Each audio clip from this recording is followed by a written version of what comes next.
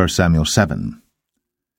And the men of Kirjath-jearim came and fetched up the ark of the Lord, and brought it into the house of Abinadab in the hill, and sanctified Eleazar his son to keep the ark of the Lord. And it came to pass, while the ark abode in Kirjath-jearim, that the time was long, for it was 20 years. And all the house of Israel lamented after the Lord. And Samuel spake unto all the house of Israel, saying, If ye do return unto the Lord with all your hearts, then put away the strange gods and Ashtoreth from among you, and prepare your hearts unto the Lord, and serve him only, and he will deliver you out of the hand of the Philistines. Then the children of Israel did put away Baalim and Ashtoreth, and served the Lord only. And Samuel said, Gather all Israel to Mizpeh, and I will pray for you unto the Lord. And they gathered together to Mizpeh, and drew water, and poured it out before the Lord, and fasted on that day, and said there, We have sinned against the Lord. And Samuel judged the children of Israel in Mizpeh.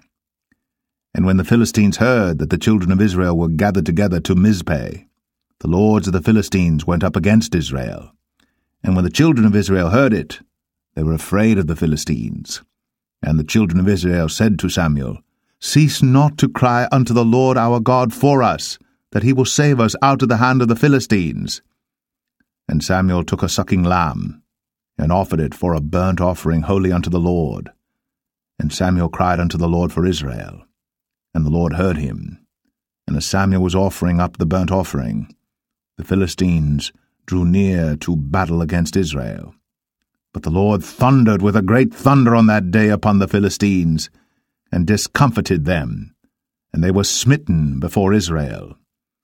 And the men of Israel went out of Mizpeh, and pursued the Philistines, and smote them until they came under Bethkar. Then Samuel took a stone, and set it between Mizpeh and Shen, and called the name of it Ebenezer, saying, Hitherto hath the Lord helped us. So the Philistines were subdued, and they came no more into the coast of Israel. And the hand of the Lord was against the Philistines all the days of Samuel. And the cities which the Philistines had taken from Israel were restored to Israel, from Ekron even unto Gath. And the coasts thereof did Israel deliver out of the hands of the Philistines.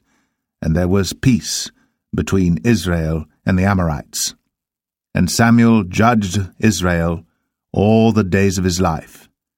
And he went from year to year in circuit to Bethel and Gilgal and Mizpeh, and judged Israel in all those places.